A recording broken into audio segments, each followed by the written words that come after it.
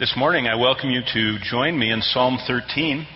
We're looking at the next facet of the life of David, especially as we're going through the Christ Our Refuge series.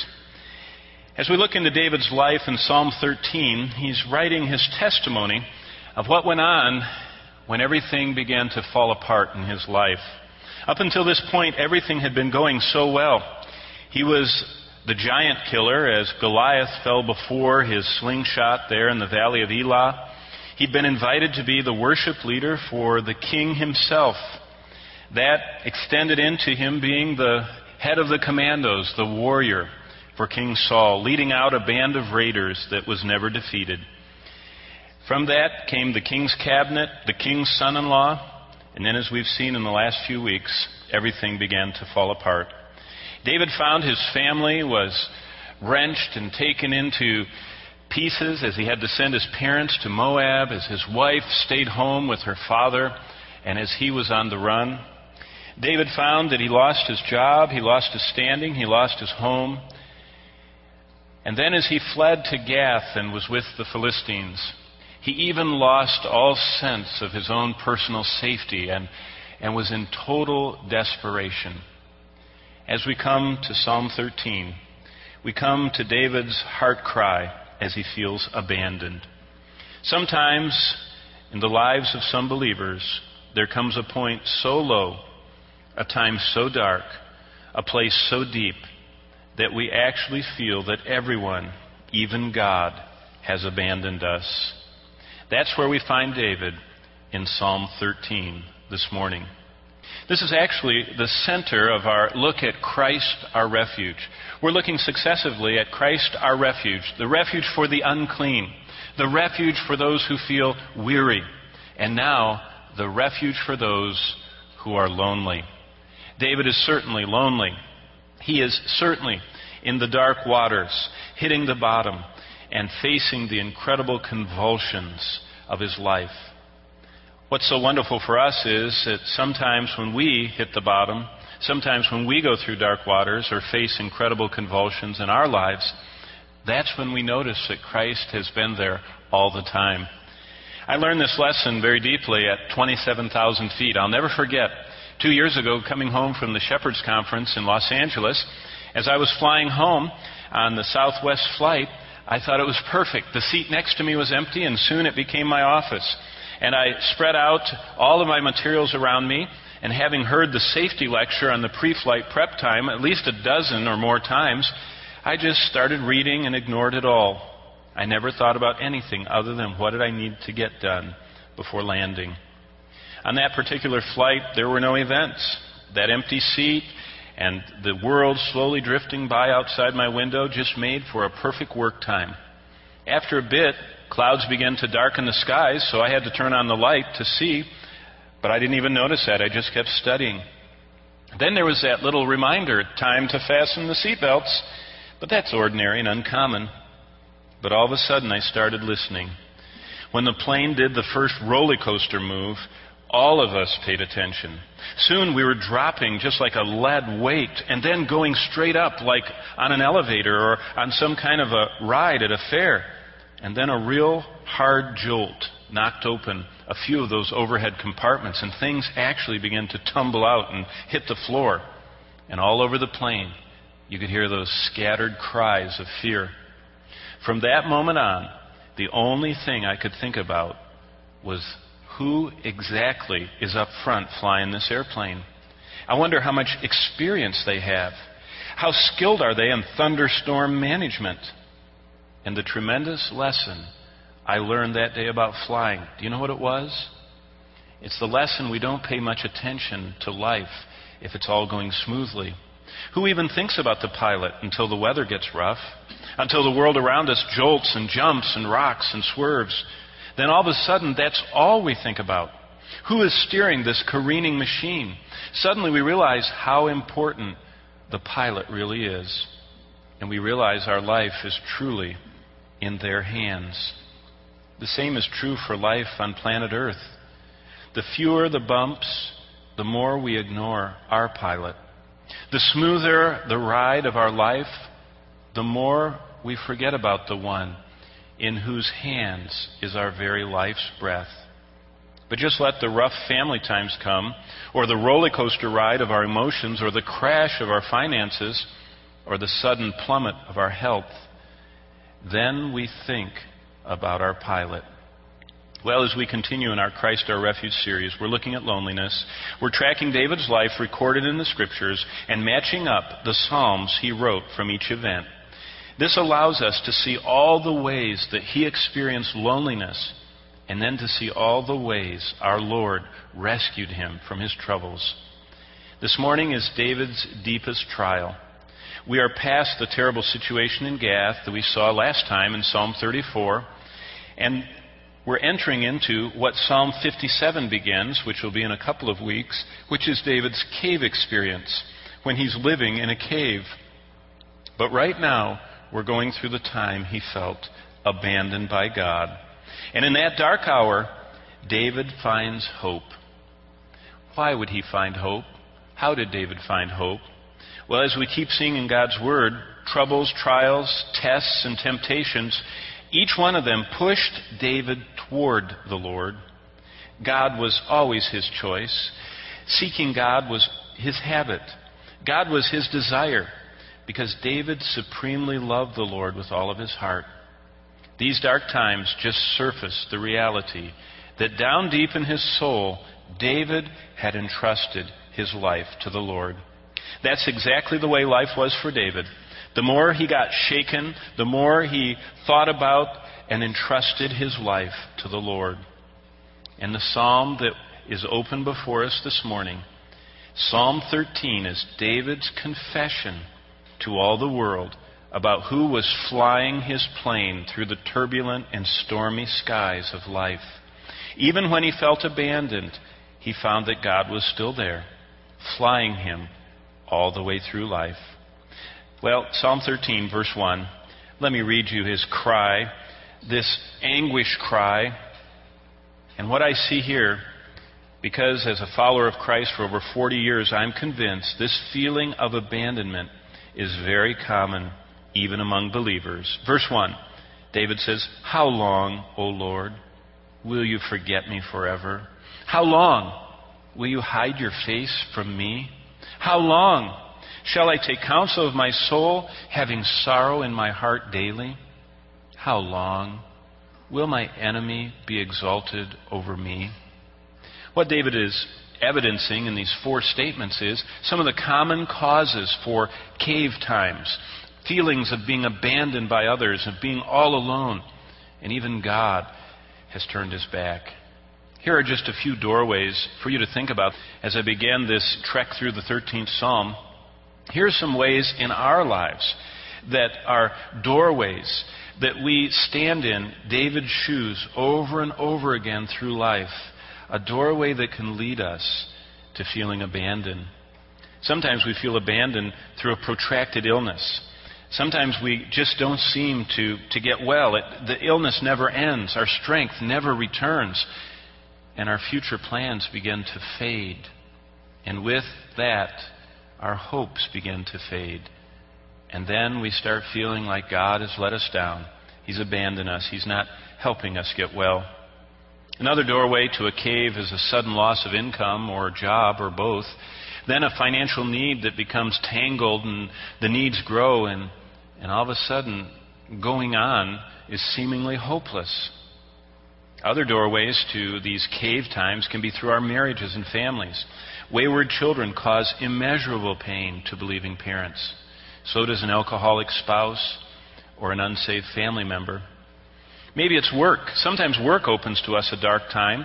Maybe a demanding and unreasonable boss that just never can be pleased, that you can never work hard enough for, long enough for, well enough for. Or maybe you have a grueling and unending schedule at work of repetitive, monotonous work. Or maybe it's just a jealous and spiteful coworker who is injurious, who wants to get even or is so jealous that they try and impede you. Usually these times make us feel that no one really cares about us. And then we start feeling that people are abandoning us and they're not standing with us. They're not friendly like they were. And then that starts the spiral downward. And we think God He's abandoned us too. And that's exactly the pattern, if you look closely at the biography of David, that Psalm 13 reflects. David has come to the point that he feels abandoned. He's so abandoned, he cries out as if he's not going to even be able to survive. Now, as I studied this week and read every commentary that I have on the Psalms, and especially the life of David and the time surrounding the 13th Psalm, I found amazingly there's little said or even written in any Christian literature about how to help a believer who feels abandoned by God.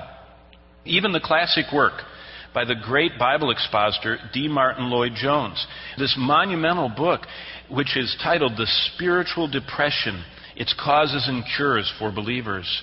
Even that complete resource doesn't cover, even once, the topic of feeling abandoned. Why do you suppose that this wouldn't be in any literature? Well, I think personally it's because we've been taught that Christians aren't supposed to experience that kind of a feeling. That we're to have a life more abundant and we're supposed to live victoriously. In fact, when the dying French atheist Voltaire said, "I'm abandoned by God and man," we're not surprised. Oh, believers should feel that way. But if any of us would admit to such a feeling, why, many of our friends would look askance at us. In fact, if you said that in church this morning and told someone you felt abandoned by God, your friends might shake their head and wonder if you're even a Christian. Now think about it. Isn't that true?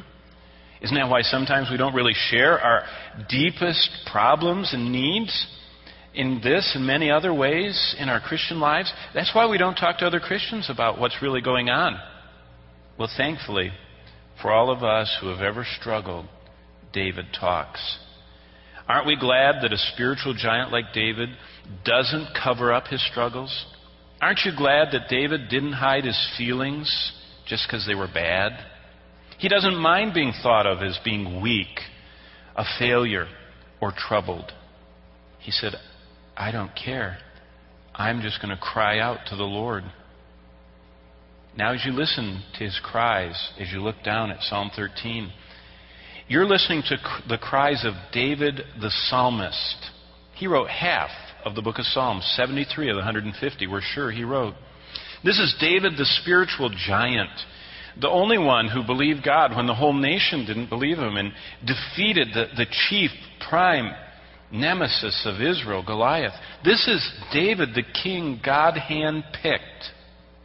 This is David, the man that God says is after his own heart. And that David is unashamed to bear his dark struggles. He's unashamed to open up his soul for all to see. Let's watch him in Psalm 13 as he bears his soul at the deepest and the darkest hour of his loneliness, when even God is far away. I'm going to be reading the 13th Psalm. Listen to David's cry of abandonment, and then join me as I pray that God will teach these truths to our heart. Verse 1, Psalm 13. How long, O Lord, will you forget me forever? How long will you hide your face from me? How long shall I take counsel in my soul, having sorrow in my heart daily? How long will my enemies be exalted over me? Consider and hear me, O Lord my God. Enlighten my eyes, lest I sleep the sleep of death, lest my enemies say I have prevailed against him, lest those who trouble me rejoice when I am moved. But I have trusted in your mercy. My heart shall rejoice in your salvation. I will sing to the Lord, because he has dealt bountifully with me. Let's bow together. Father in heaven, I thank you that David opened his heart. I thank you that he was unashamed to cry to you. As we look at your word, as we sometimes see ourselves reflected there, may we likewise be unashamed to cry to you, unafraid to reach out the hand of faith and say, Lord, how long? How long will my sickness go? How long will I go without job and income? How long do I have to put up with this unreasonable situation at work? in my marriage, in my family? How long do I have to feel the pain of this situation? May we, when we feel abandoned, like David, find that you're right there all the time. We'll thank you as you write your word on the pages of our lives, as you speak to our hearts in our darkest times. In the name of Jesus we pray. And all God's people said, Amen. Turn back with me to 1 Samuel 21. I want you to remember there, and you might even look in your notes in your Bible, in 1 Samuel 21 and 22, that's our bearings. The sequence of events. Do you remember Saul hurls in chapter 21? He hurls the spear. Remember when you marked that? In verse 9, he hurls the spear at David. That's David's notice that he's off work. And immediately David flees and he goes to see the priests in Nob. And while he's there, he gets Goliath's sword. He takes off to Gath. He gets to Gath and he's scared to death because he goes into Goliath's hometown. They take the sword. They imprison him. And the Lord allows him to escape with his life. But he's hit the bottom emotionally. But in Psalm 34 we find he's still, and from 1 Samuel 21, he's still crying out to the Lord, and he's still believing the Lord's looking at him and hearing him. And you know what's amazing? Somewhere between that last verse, look at 1 Samuel 21, that last verse, now look at chapter 22 verse 1, somewhere between that little juncture of time, David feels abandoned. And right there, if you're marking in your Bible, mark Psalm 13. Because Psalm 13 is what is going on in David's life between Gath and before he gets to the cave of Adullam, which is chapter 22, verse 1. Now this, remember, is a time when David wrote more Psalms than at any other time in his life. We know that when he gets to the cave of Adullam, he's joined by 400 men whose hearts are drawn to him. So he's going to have companionship. In fact, before long, we're going to see that David is alone even in a crowd of 400 people. But right now, he's alone with no one. And he's fleeing for his life. And this is when more of his heart is shown. In fact, if you're taking notes, the cave times, the Psalms written in this time of being totally alone in the cave are Psalms 4, Psalm 13, Psalm 40, Psalm 57, that's when everyone joins him. Psalm 70, that's when he looks back.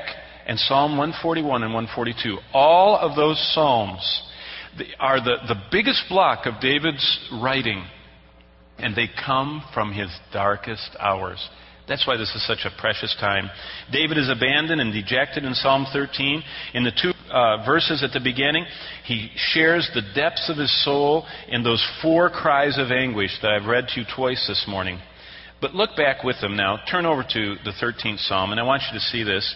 From 1 Samuel 21 and 22, go to Psalm 13. And I want to show you that each of these cries that David is expressing reflects something from his background. Hebrew literature has some interesting figures of speech. The first one is called erotasis. It's asking a question without waiting or even expecting an answer. Now, in the Psalms, when people that have spent their lives studying the poetic literature of the book of Psalms, in the book of, in the Hebrew language, they have classified these different ways that David wrote this poetry and the other psalmists.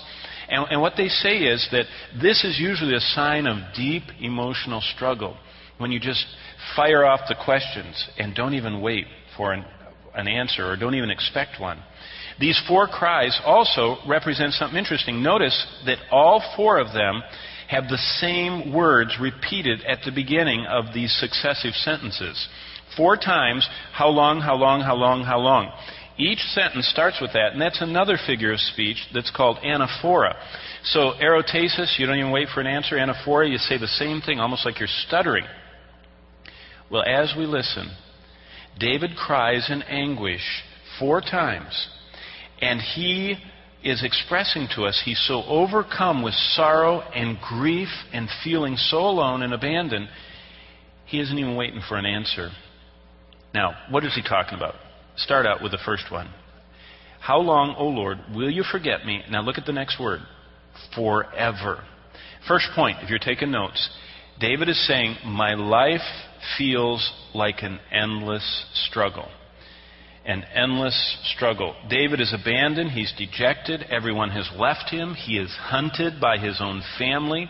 That's his father-in-law. His own people, like Doeg the Edomite and Saul's army. His own fellow people of God. See, he just left the pagan Philistines that worship false gods.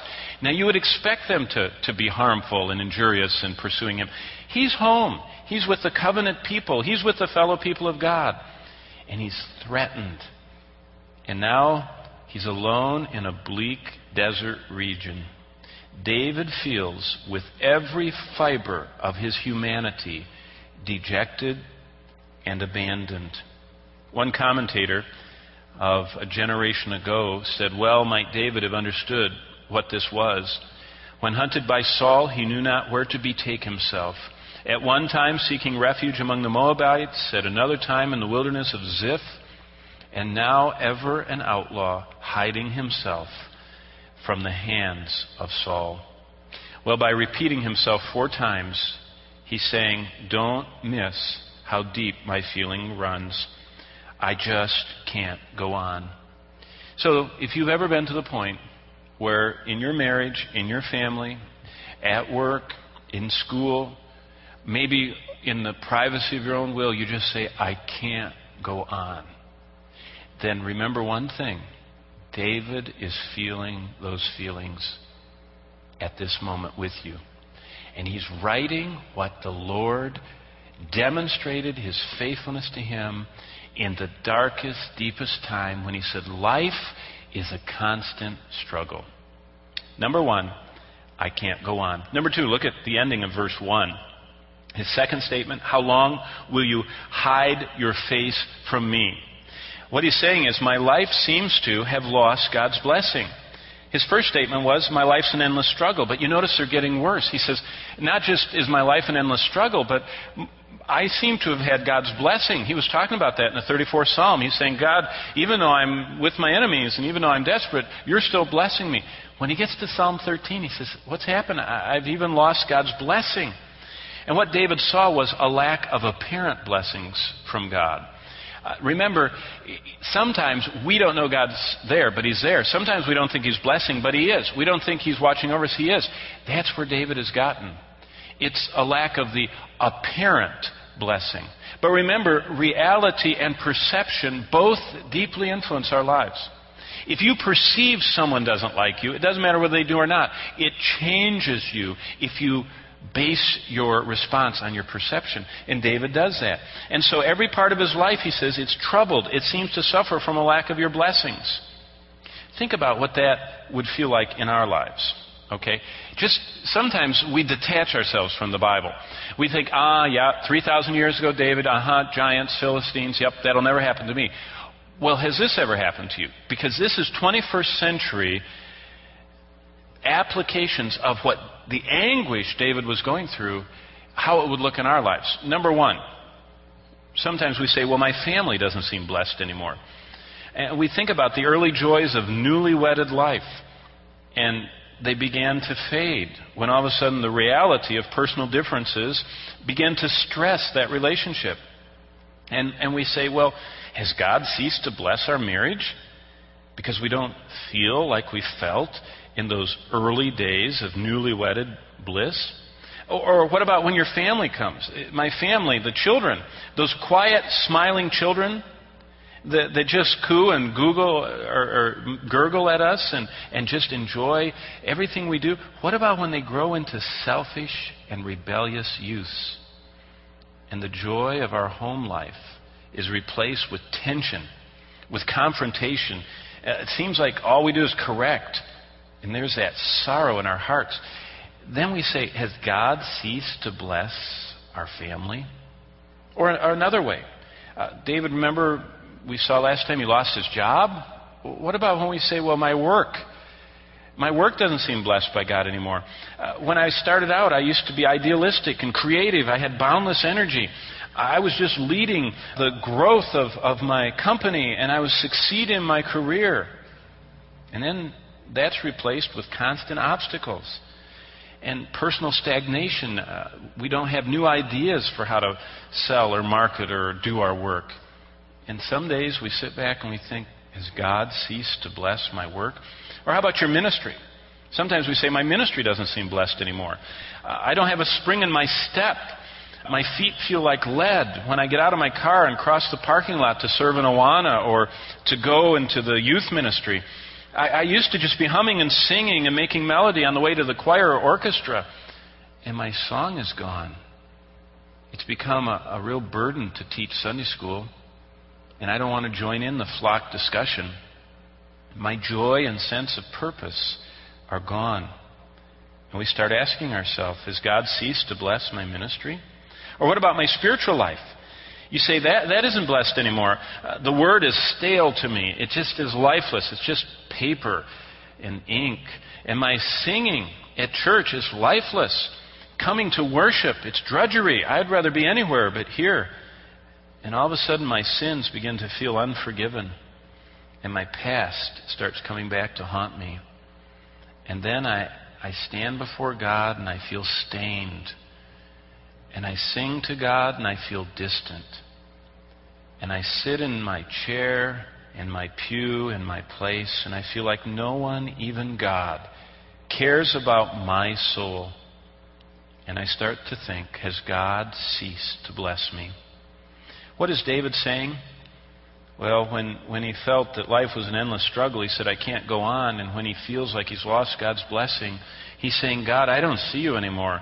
In my home, at my work, in my life, I just can't see you anymore. Look at verse 2 of the 13th Psalm real quickly with me. He says this, how long shall I take counsel in my soul? Now here's the key. Having sorrow in my heart daily. What he said is, my mind seems troubled. David says, I have dark thoughts and uncontrolled emotions. In fact, when Kyle and Delitzsch, the great German Hebrew experts, went through this, they said the construction of David's words were a reflection of having dark feelings. His emotions were dark, and he says, I just feel like everything's just out of control. My emotions are uncontrolled. My thoughts are darkened. You know, he loved the Lord, but listen, all the stress of the terrible plight he was in from Saul, from the Philistines, and now as he's on the run to a cave, that terrible plight drained him of all peace and all joy. He had a spiritual flat tire. And what he said is, my mind seems troubled.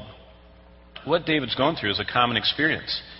David was swept away by his emotions, and those emotions caused him to not be able to calmly reflect on the faithful hand of God in the past. And when he couldn't reflect on God's faithfulness in the past, he couldn't feel the comfort of trusting his future to the Lord. David ruminated and meditated so long on disaster after disaster, he began to just feed this and fuel the fire of this darkness of his soul. And he couldn't stop. It was almost like it was snowballing and going down faster and faster. Emotionally, he was just going downhill. And that led to feed these dark thoughts of hopelessness. Now, there are many, many causes for these feelings that David confesses. We can see them in the lives of people in Scripture.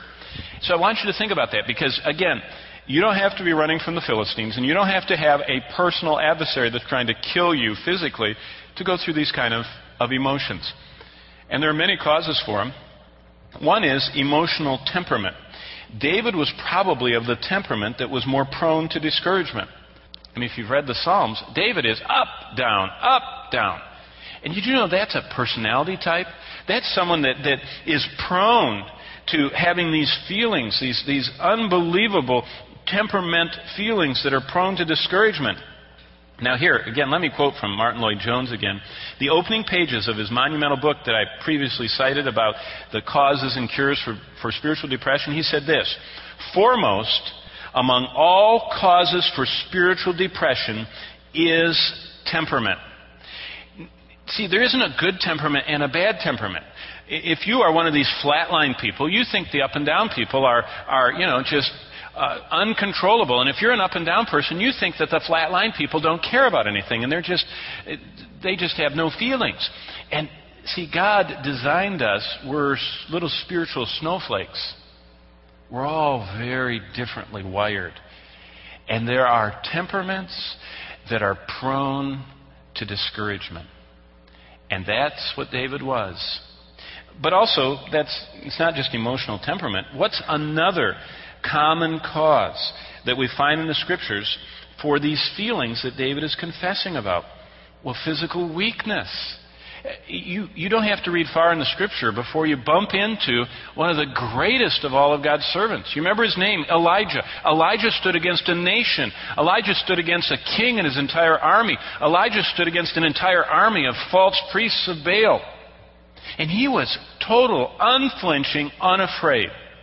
He even, when he won, do you remember on Mount Carmel and the fire on the altar and who is the Lord, that whole scene in 1 Kings 18? Do you remember what he did? He had all 400 of those prophets slaughtered.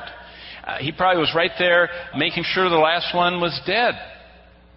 But then he was tired and he was hungry and he runs for his life from one woman, Jezebel. And we find him sitting under a broom tree in the desert saying, God, I don't want to live anymore. I'm ready to die. I have no purpose left to live. And you know what the Lord does? He pats him on the back and smiles at him and says, you need a little rest and you need to eat. And so if you read the Scriptures, he rested him and fed him, has a private retreat with him, and Elijah's right back there. You see, sometimes it's physical weakness, and a plunge into disquieting thoughts and emotions can be caused by physical factors. And illness is a good example. Now, when I was little, my parents used to give me the same presents for my birthday and for Christmas. And they'd say, now we want to do something that's significant, and so we want to tie these presents together. We don't have many resources. What would you like? And I said, I would like to have the consecutive volumes of Charles Haddon Spurgeon. Now, back then, those were 600-700 page, and they were very expensive for my parents. My father worked in the auto industry and was just an hourly employee, and so it was a significant investment for him to buy one of these. And so I would get one of these volumes, and I would read Spurgeon. Let me tell you about Spurgeon, my hero. He was one of the greatest evangelical leaders of the last century, but he suffered from constant, reoccurring bouts of depression. Why? Why would such a giant, such an incredible expositor, such an incredible writer and pastor have severe bouts of paralyzing depression? Well, the main reason as we look back is he suffered from gout. It was marked by a painful inflammation of all of his joints. He had this excessive amount of uric acid in his blood, and he shared a health condition that many people in his generation shared from the British Empire, from their eating habits and lack of exercise and fresh air and everything else from that time period, that just physically drained him, caused him to have no strength, and because his temperament was prone to depression, it just would start snowballing. And if you know Spurgeon's history, his wife would often have to just help him into bed when he'd get back from church, and he would sleep and stay in bed for sometimes 2 and 3 days.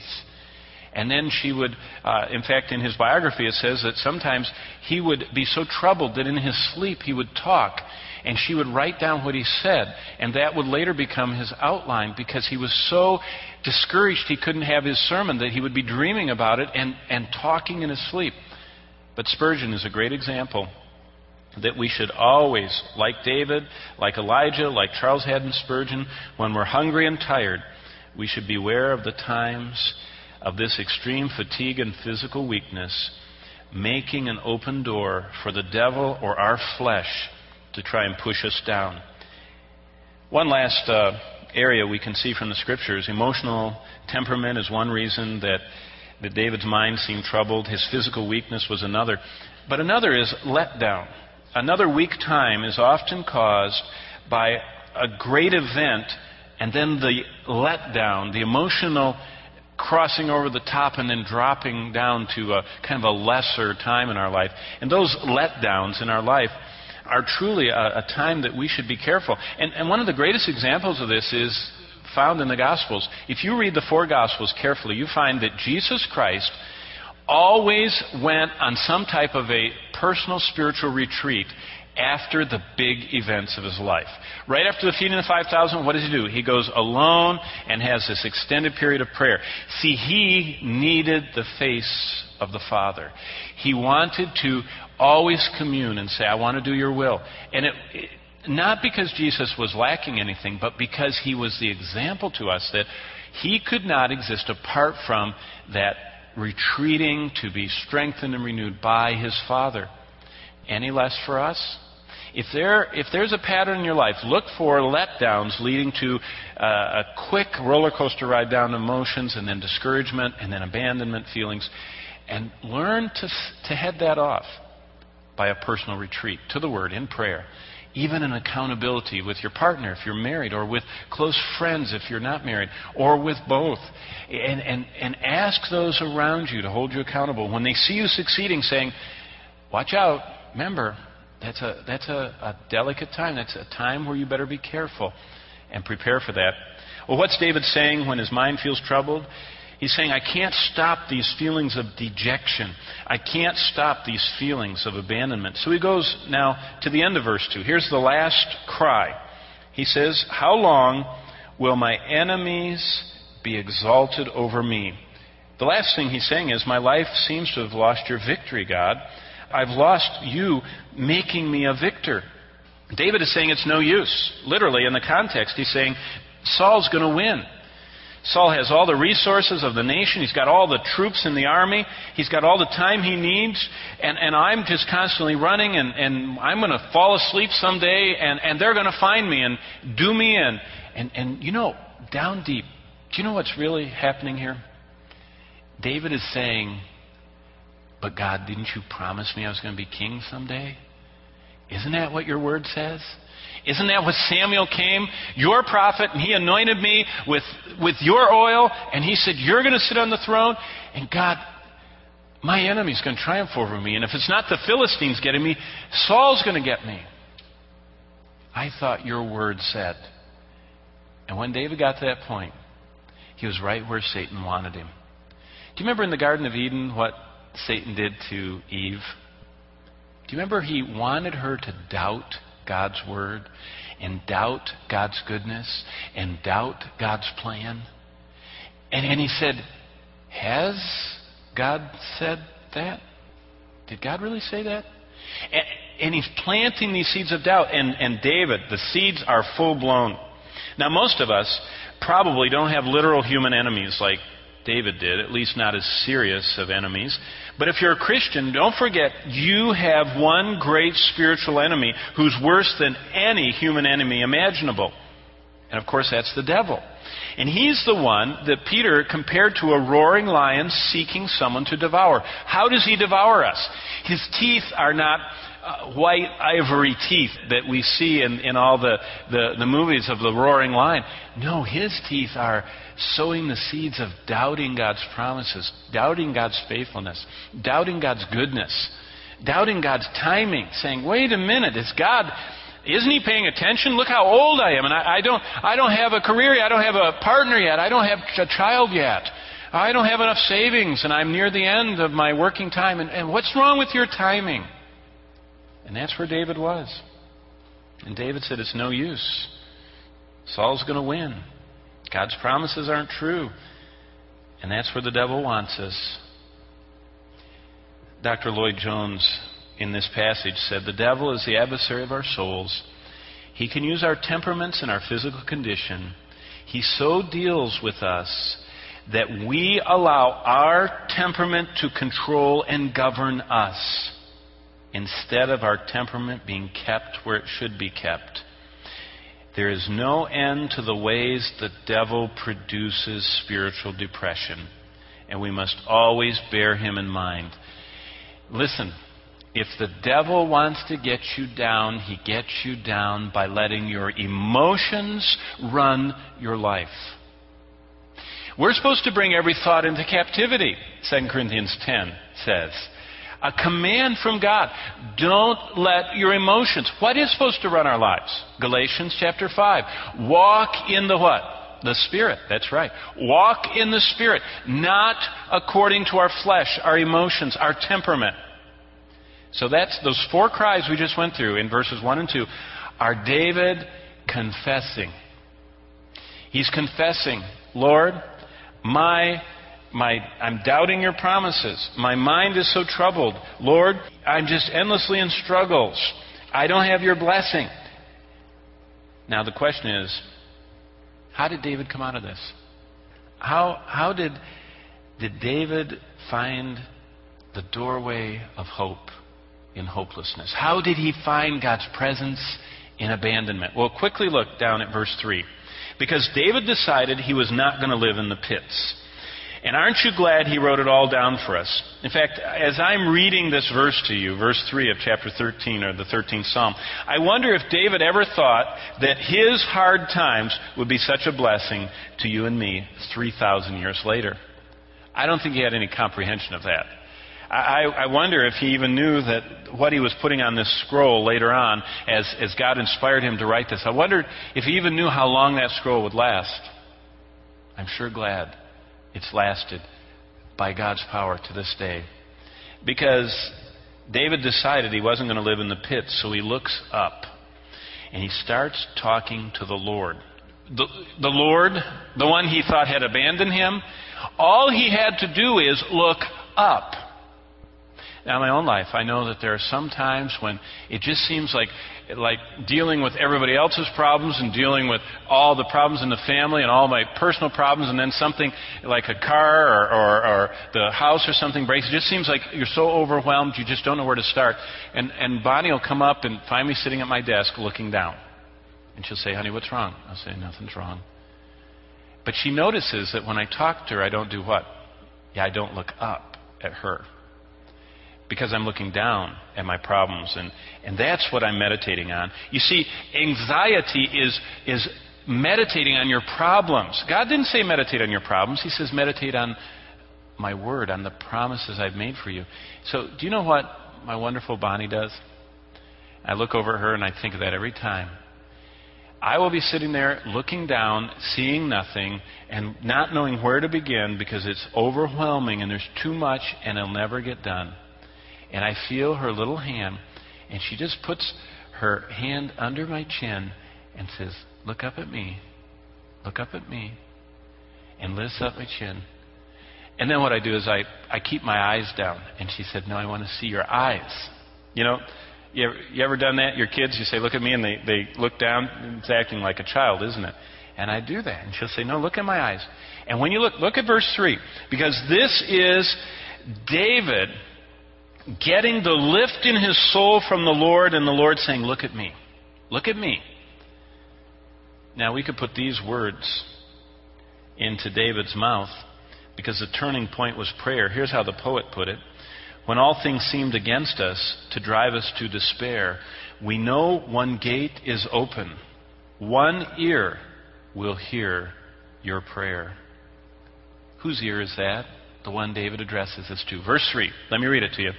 Consider and hear me. Follow along in your Bible. Consider, that's the first word we're going to look at. Hear me is the second word, O Lord my God. And the last word, enlighten my eyes, lest I sleep the sleep of death. And he goes through verses 4, 5, and 6. David cries out in this prayer to the Lord for 3 things. And that's what God wanted to hear from him. Did you catch that?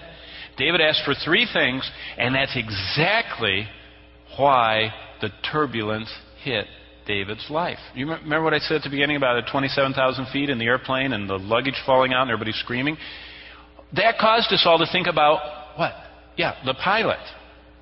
When you feel abandoned, when you feel hopeless, when you feel dejected and despair, it is not because God wants you to stew in those feelings. He wants you and me to what?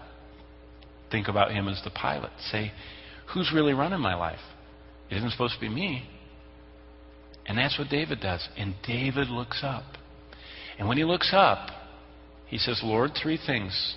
First, he says, look at me. That's what consider literally means in Hebrew. Look at me. Look at me. He asked the Lord to turn around and look at him. See, actually, God was looking at him all the time. It's just like what I said about Bonnie. Bonnie was looking at me the whole time when I was struggling. She had to lift up my chin and say, look at me. And David, he thought it was the Lord who had left him. He had looked away from the Lord. You see, it was his perception of God that led him into this emotional roller coaster, just like us and our wrong perceptions. David says, Lord, look at me. And actually, by saying that, he starts looking at the Lord. And the Lord lifted his face, and the Lord looked in his eyes. And David knew that the God he cried to heard him. Secondly, look at verse 3, the second little phrase there, hear me. That literally means hear me by an answer. It's not just, I hope your ears get these words. It's, I hope these ears elicit a response. When he says hear me, it means hear and answer me. Actually, this word is only translated this way here. Everywhere else, it's not saying hear me, it's answer me. It's actually literally the Hebrew word for answer. And he's saying, Lord, answer me. Talk to me. David's asking the Lord to let him hear his voice like in the old days. And in our lives, that's when we take God's word and say, open your word to my heart again. Let me cling to your truth.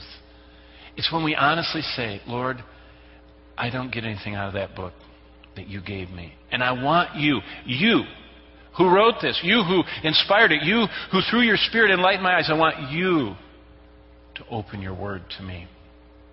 And that's what David says. Answer me. Speak to me. Help my unbelief.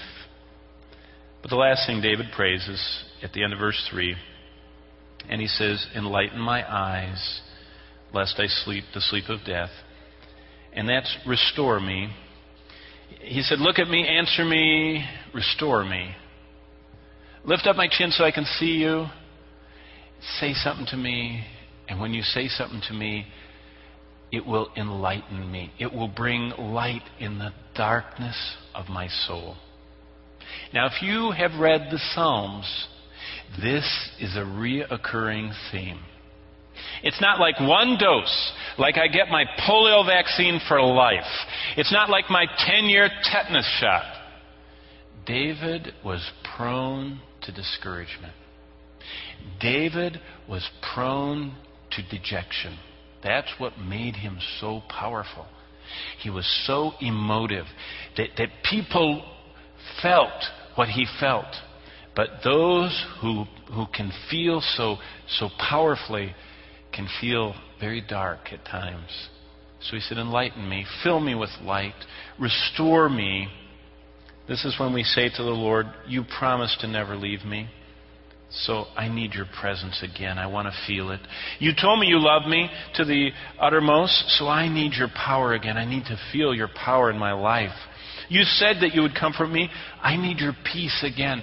I need to feel it. I need to feel your presence. I need to experience your power. I need to just be surrounded by your peace.